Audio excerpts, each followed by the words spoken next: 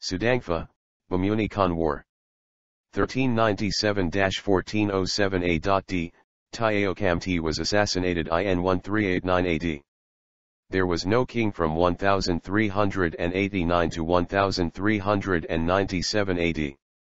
Some years later, a man named Thao Chiokan went to trade in cattle to Habong, Dimaji. There he found a boy named Sudang. He inquired about him and came to know that he was the son of Ahom King's second queen. The raft in which she was set adrift had floated to this Habong village. She died after giving birth to a boy. A Brahmin man brought him up along with his children. The Burhagohan was informed of these facts. He brought the prince back to capital. At that time, this prince was 15 years of age. He was known as Brahmin Prince or Bamuni Konwar. He built a town at Thola. Later, he made his capital at Chargaya near Dihing River. His reign saw Brahminical influence in society. The man who brought up the prince was installed as confidential advisor of king. Under his influence, many Hindu rites became part of culture. The Tipam chiefs were dissatisfied with the new regime. This came to his ears. He did not take immediate action and dealt with the matter with extreme care.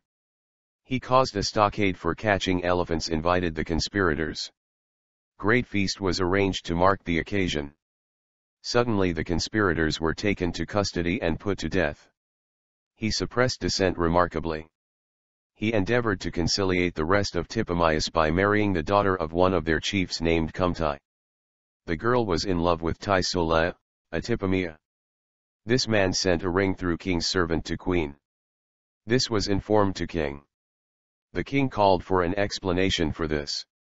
Tai Sola fled to Surumpha, king of Mungkong. Surumpha sent his Bargohan with an army to attack Sudangpha. Sudangpha faced the invaders in person near Kahirabari near Tipam country. The invaders defeated. A treaty was signed between the kings in 1401 AD. The meeting took place on the side of Nongniang Lake, Lake of No Return.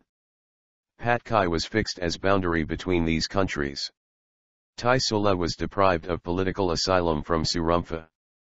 Tai Sola moved to king of Kamada. As the king of Kamada refused to give up Tai Sola, Sudangpha sent an army under Bargohan. The Kamada king averted the war by giving his daughter to Sudangpha with a hefty dowry. The rest of the king's reign was devoted to completing subjugation of Tipam, Kamjang, and Aethone tribes.